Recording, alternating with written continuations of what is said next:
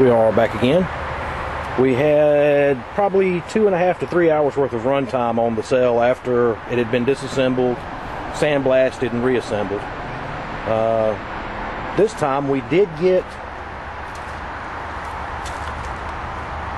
a little bit of corrosion inside of the cell.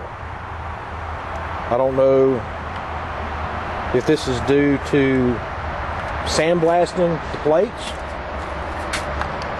or if it's because of the foam that I'm using to seal the edges of the plates.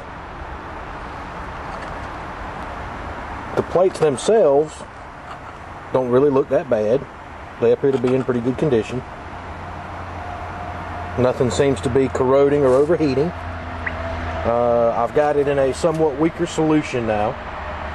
We're going to hook it up and let it run for a little while and see how it does. I plugged the cell in. I had it plugged in maybe 30 seconds, not long at all, just long enough to make sure it's producing and look at my amperage. I wanted you to be able to see whenever I plug it in how quickly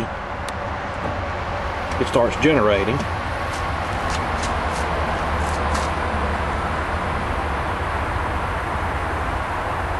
Now it's generating that fast with our battery charger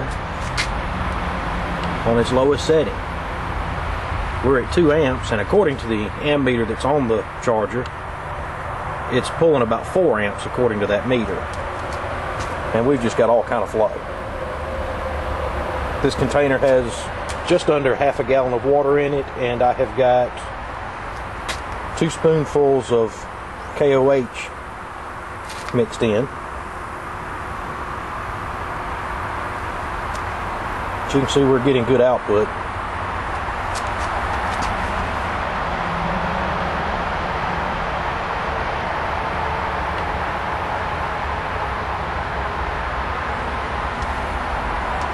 If we go up to a higher amperage setting on our battery charger, that's going to 10 amps, and you can see it immediately picks up. It immediately starts producing more gas.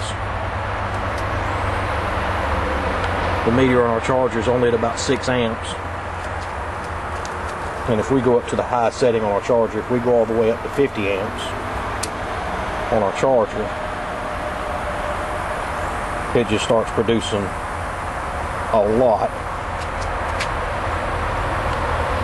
And according to our ammeter, we are only pulling about 8 amps of current.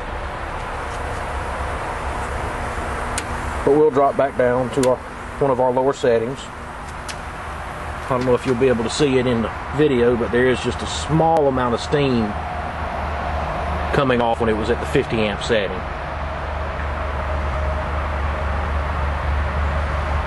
But we are just going to let this sit here and cook for a little while and see how much heat we start putting off and see how it does. We've been running for about 30 minutes. We've gone up about half an amp on our amperage, still at our low setting, 2 amps. We've still got pretty good output.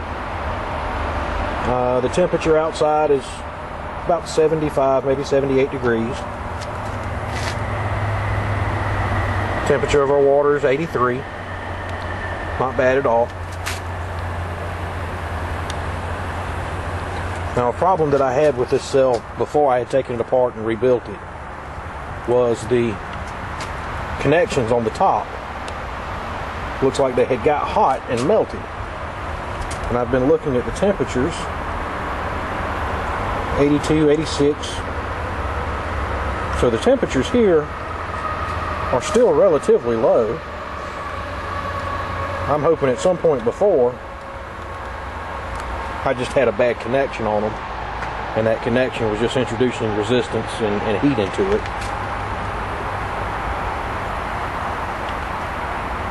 But just for giggles, we can see how good our output is. We're getting, I don't know if you'll be able to see it on the video, getting just a touch of steam. Not much steam at all, but just a little bit. We'll go up to our 10 amp setting for just a moment, just to see how much more we put out. I don't know how much you can tell on the video, but it's putting out considerably more at 10 amps. the way we're hooked up right now, our positive is going to the outside of the plates, our outermost plates, and negative is at the innermost plates. If we pull it out a little bit, maybe you can see better. The two outside plates on both ends have a negative charge, and the two plates in the center have a positive charge. I'm sorry, that's backwards. The two plates on the outside are positive, the two plates on the middle are negative right now. And as soon as you drop it in, you can see it just pour off of those two negative plates in the center. When I had it at the higher setting, the 50 amp setting earlier, there are some bubbles coming off of the neutral plates in between, but the vast majority of the bubbles are coming off of the center two electrodes, the center two plates.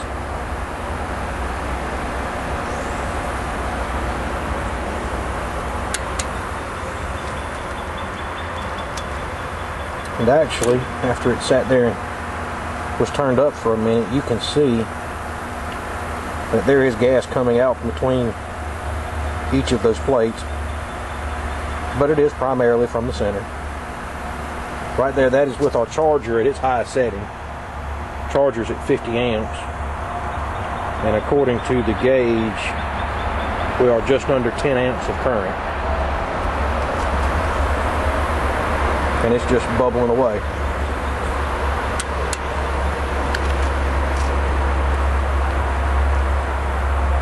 And in that minute or so, the temperature has gone up slightly with it turned up at 50 amps. But that's to be expected. The more power you put into it, the more heat you're going to get out. I think we're going to run this cell like this for a little while just to see if it starts putting off corrosion again, or to see if it cleans up. And if it cleans up, we're probably going to put it back together and go ahead and put this one back in the vehicle and start tracking our mileage again.